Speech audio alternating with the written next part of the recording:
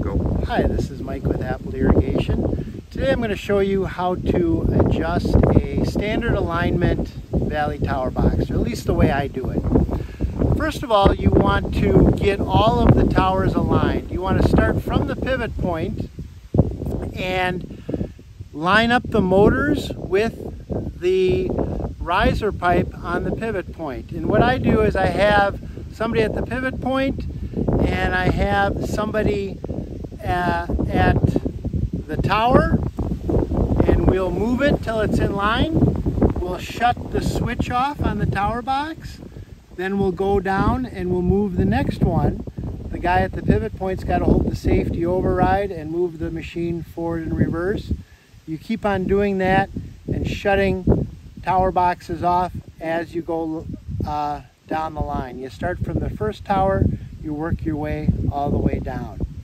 Now, after you have every tower perfectly aligned, you'll want to come over here to the switch that has the 3 wires on it. This is the forward run switch. The switch with the 2 wires is the safety switch. You'll want to deep cycle this switch 30 times. Just to press this about 30 times if it's a new tower box. Then you'll want to use these adjustment screws right here to adjust the switch. Now these screws are a special screw, or a special nut. It's a galvanized nut with a different kind of a thread.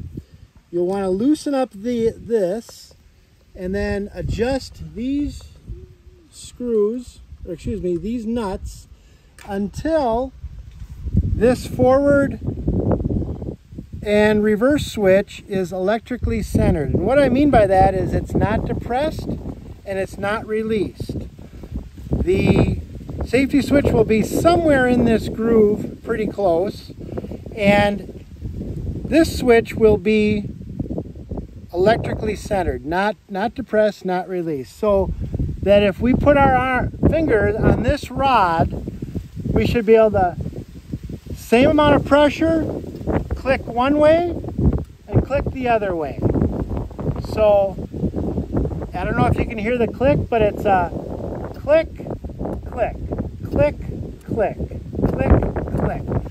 You keep on adjusting these galvanized nuts until you can get the exact same amount of pressure both ways. Now let's take a look at this cam. When you are moving this cam, look at the small amount of movement it takes to start and stop. It is just a fraction of an inch. So that's start, stop, start, stop.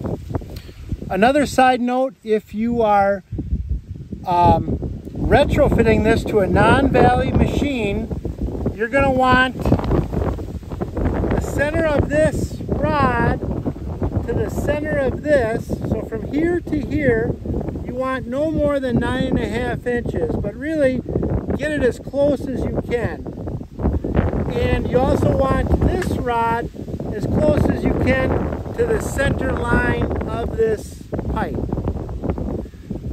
That's about it for adjusting tower boxes on a standard alignment machine. If you need irrigation parts or service and you're in western Wisconsin or southern Minnesota, shoot us an email or a text and we'll be happy to help out. Thanks for watching.